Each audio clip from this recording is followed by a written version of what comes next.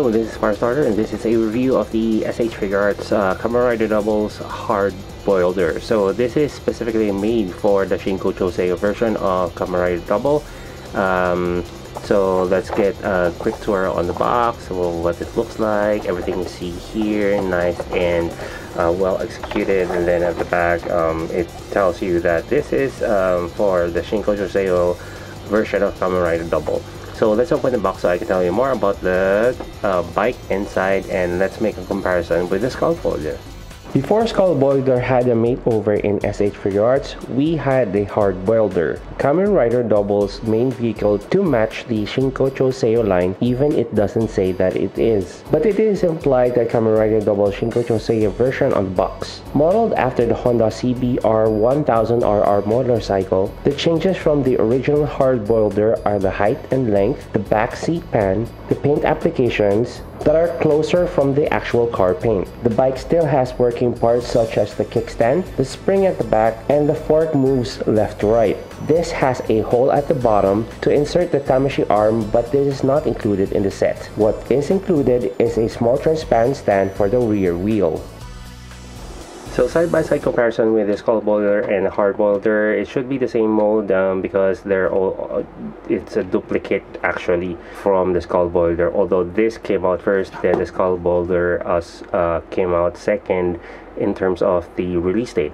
So we have all the things that function the same thing, like the kickstand right here does function, and then the wheels do turn, and we have a spring action here at the back.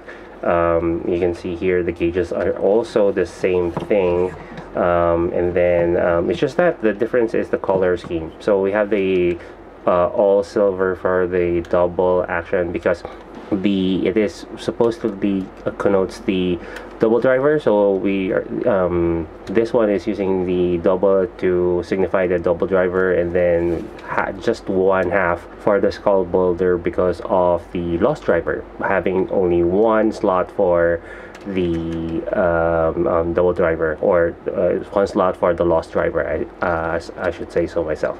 So those are things that you need to know about the Hardboilder. So let's put the Shinkocchou Seihou Kamen Rider W and see if this one fits really perfectly with Shinkocchou Seihou. Now, having Kamen Rider W on the bike, it does a decent job on making the Shinkocchou Seihou fit really nicely on the Hardboilder. As you can see here, his butt is really on the seat pan, and then the feet right here looks very natural when it is placed on the footrest for both sides, and you don't really need to stretch the arms towards stretch the arms like really straight it out for him to handle both hands on the handlebars. So it's very cool. And I think overall the only thing that you need to compromise on is the belt, because it tends to fold all the way back instead of having it really decent on Kamen Rider W. So again, those are the things that you need to know about the Hardboilder. Though this is an upgrade and definitely looks gorgeous than the first release, there are no indications that this can transform to other modes. This means that having other attachments for this version is kind of bleak and will not happen anytime soon as per this post. Even with that, the figure does fit perfectly on Kamen Rider W for the Shinkocchou Seihou, and despite not having any indication that it will transform, this is still a wonderful piece to have in your collection. And that is my review of the renewal version of the S.H.Figuarts Hardboilder. If you want to know the details of the figure, do check out the photos at the end of the video, and don't forget to like, share this video, and subscribe to the channel for more S.H.Figuarts reviews.